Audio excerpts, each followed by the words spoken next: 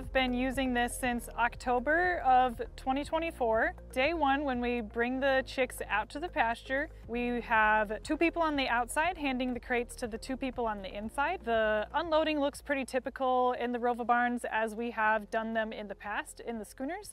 I like that these Rover barns don't have the bars in the middle of the barn so that we don't have anything to step over. So it's just really easy to walk straight back, dump the birds out, come back for another crate, dump the birds out, and just a really smooth, fast process. Unloading the chicks into the Rover barn versus our schooner isn't that much difference, but the real difference is when we're doing our chores. Now let's get into how we move the barns.